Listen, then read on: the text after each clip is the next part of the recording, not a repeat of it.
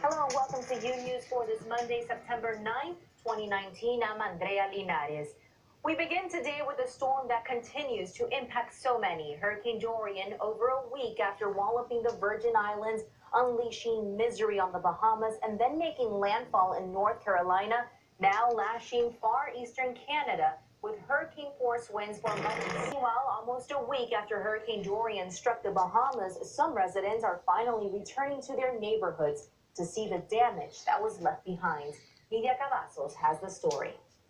Residents of the Bahamas have criticized their own government for failing to provide proper and rapid assistance. And amid criticism, Bahamian officials say that at this time they are doing everything they can to search for the missing throughout various neighborhoods in the island before they can provide an official death count. Back to you, Andrea. Thanks so much, Nidia, for that report. So sad.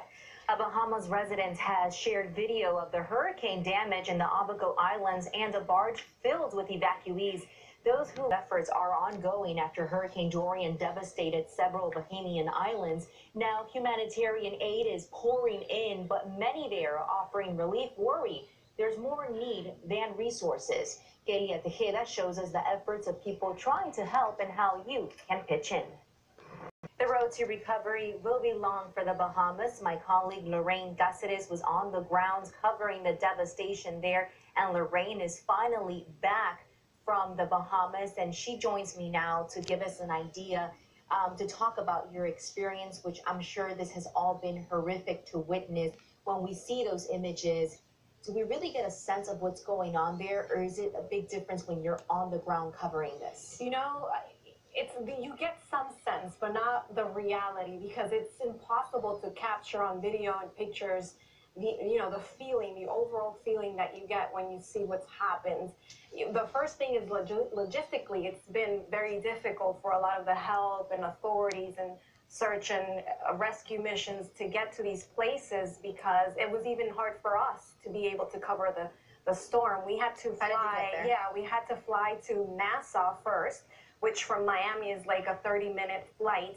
But once we were there, the big problem is, how do we arrive at the affected areas, Abaco and Freeport and Grand Bahama? We had to wait for that night when we arrived on Wednesday night. On Thursday night, we had to wait for a cruise ship from Royal Caribbean to be able to, give us space in their cruise ship. And they were the ones who took us to this affected area. Then we had to take a ferry. From a ferry, we arrived at a port where, hey, we're going to make it out of this.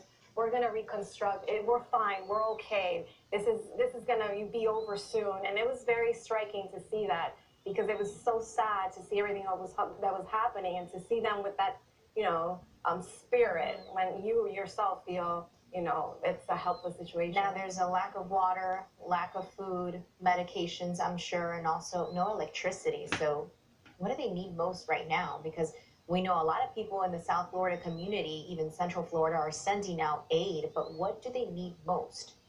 Right now, the process for the Bahamas is going to be reconstruction.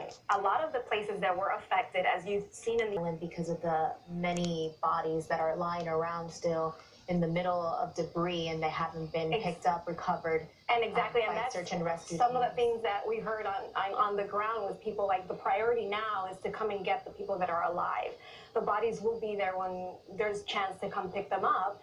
So a lot of the people that lost family members understand this, and they're like, no, we know the priority right now, even though we hope to get the bodies back, is to get people that are alive out of these islands so that they can come to Nassau and get help. Well, thank you so much, Lorraine Cáceres, for sharing your experience with us as you were there reporting on the ground from the Bahamas. Thanks again. Meanwhile, back here in the U.S., as millions get back to normal after Hurricane Dorian, one family of 8 in Charleston, South Carolina, is struggling after the killer storm left them homeless. But David Romo explains they say they're simply grateful to be alive. President Trump's claims that Alabama was at risk from Hurricane Dorian continued to stir controversy. The National Oceanic and Atmospheric Administration defending the president. Meanwhile, another issue turned up over the weekend. The Air Force has ordered a review of all international layover stays at Trump's resort in Scotland. The committee is expected to vote this week on a resolution laying out the procedures for an impeachment investigation. That vote will lay out the ground rules for conducting hearings. closer and closer to next year's pivotal presidential election, we want to take a good look at those interested in taking on the president next November. Here's Carolina Rosario with a look at California Senator and presidential candidate Kamala Harris. Democratic candidates are unified in their goal of defeating President Donald Trump in 2020, but they differ on what they will do if they reach the White House. So what does each candidate think about the key issues facing Latinos? Let's take a closer look at Kamala Harris. Information is power. You can visit univisionews.com to learn more about all the 2020 presidential candidates. We have much more news still ahead, including the latest on a cargo ship. Welcome back to U News. In the deep waters of the Atlantic, the race to find 4 crew members missing after this cargo ship capsized near the Georgia coast. Authorities hoping that new clues could mean that some are still alive inside that vessel. Rafael Rodriguez has the latest. Earlier today, a salvage team made contact with the missing crew members of the Golden Ray cargo ship. Their conditions are unknown, but an extraction is being planned. In other news, now to Los Angeles, where the homelessness crisis is getting worse. On average, 3 homeless people die in the city every day, almost double the number of homicides in that same city. The crisis is highlighting a host of issues.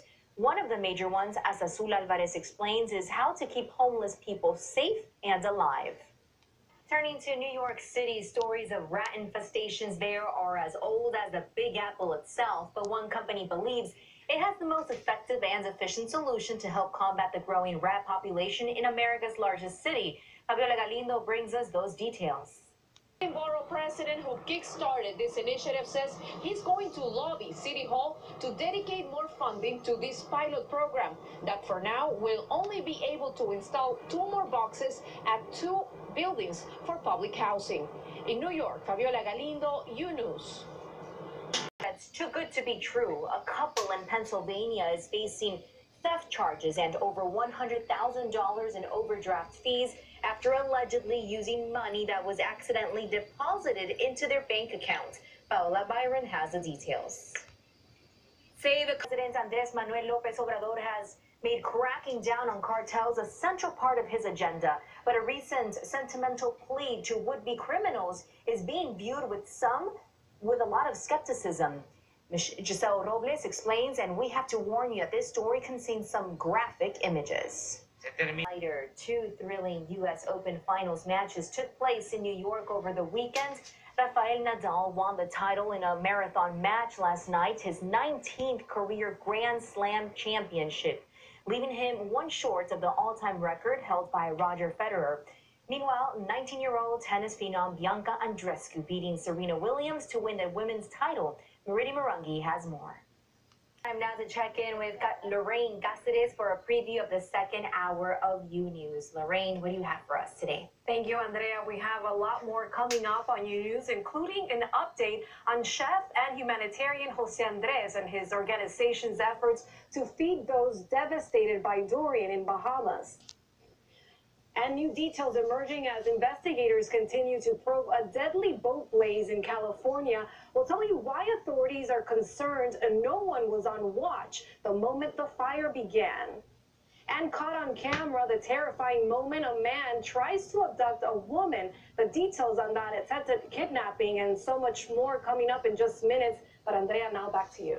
Lorraine, thanks so much. We'll be watching. But first, right after Mexico's Independence Day is right around the corner on September 16th, but over the weekend, several U.S. cities began to celebrate early. In Chicago, thousands took to the streets to share the joy and nostalgia that comes with being far from home. Gianni Aponte has the story. And now the heartwarming story of a Missouri woman who is on a mission to feed kids in her community who live in poverty and who sometimes may go hungry. Grecia Lastra has more. Perhaps she can start a trend in her community so other people start doing the same to help out those children in need. That's all the time that we have for the first hour of U News, but remember to stay tuned for the second hour today with Lorraine Cáceres. We have much more information coming up next. And remember, you can follow us on social media at Univision News. Thanks so much for watching and have a great day.